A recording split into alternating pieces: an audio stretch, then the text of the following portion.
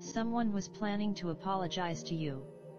Since this morning, this person has been planning to send you a message to apologize, but he is a little worried, so he has now decided to send you a message right away. He has his cell phone in his hand and the message is ready. A woman even tries to put a curse on him, but he still sends you the message. Please use this audio privately and reply yes to confirm that he mentioned you to someone. If you watch my video now, he will miss you tonight and send you messages of love.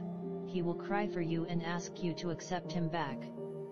Do not call him or send him a text message. There are obstacles preventing him from coming back to you, but he still loves you deeply. He wants to overcome these obstacles to come back to you. In the next 10 seconds I will be posting my video on Monday. I want to remind you that karma